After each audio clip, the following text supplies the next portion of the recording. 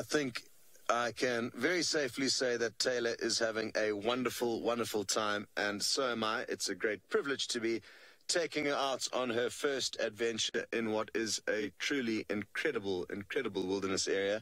It's quite easy for us to become a bit blasé, those of us who have spent some time here, but certainly judging by Tayla's reaction so far, she is in her elements, and I'm sure a lot of you guys are looking forward to seeing her behind the wheel as she explores here. I think this afternoon she'll possibly take you out on an adventure through the Mara, so that's something for all of you to look forward to. This female ostrich was acting quite interestingly. I've never seen a female ostrich do what she was doing. She was doing it, Manu, when they came to us initially. She was holding her wings down, like kind of down in front of her head, and there is a male behind her, so I'm not sure if she's trying to seduce the male or possibly move the wings away from her legs in order to tan her legs. That's another possible theory, not likely, but possible.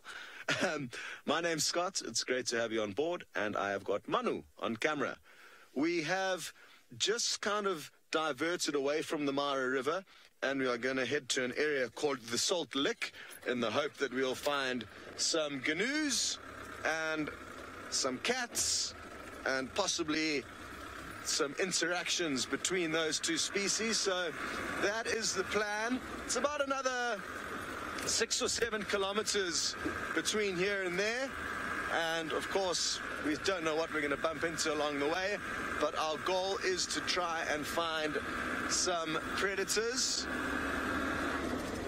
We are very privileged in that there is a lot of action unfolding in the Mara at the moment due to the fact that there is, of course, a bounty of food for them to cash in on, and we are going to try our best to get ourselves into those situations while the migration is here. So that is the plan. Sounds like you've been having a good time with Byron and James thus far. We've been trying to cover as much ground as possible in order to get into some possibly higher action areas. Now,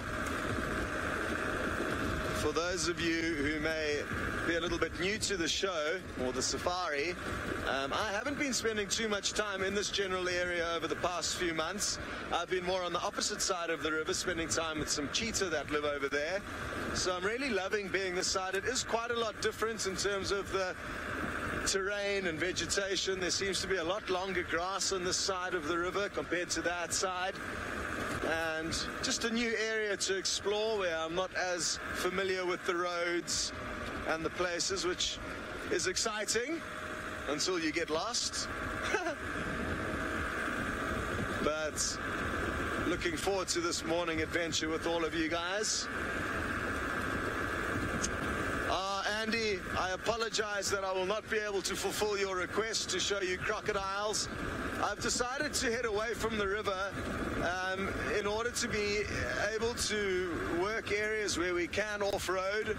The busier areas alongside the river, we do not have permission to off-road. So, and in order to be able to get to where we want to get to and be in the right position to show you guys cool stuff, off-roading is a very, very important aspect. So the river would not provide us with that. But maybe what we can do is one of the river cams can possibly be linked into the show, because we do have 4 river cams keeping an eye on the river, and that's also another reason why it doesn't make huge sense for me to be there, because the river cameras can monitor that area and we can search a different area, thus dividing and conquering. So maybe we can work that out, show you some views from one of the 4 river cams, but I personally will not be able to take you there as much as I would like to.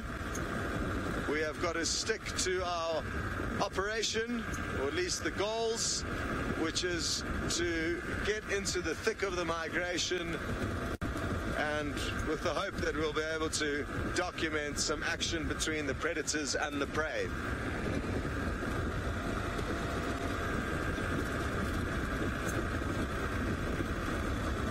Alrighty, well, I'm going to continue driving quite quickly. I may even drive a little bit faster while you're gone, and we will send you back to Byron, who I'm fairly certain is not traveling as quickly as I am.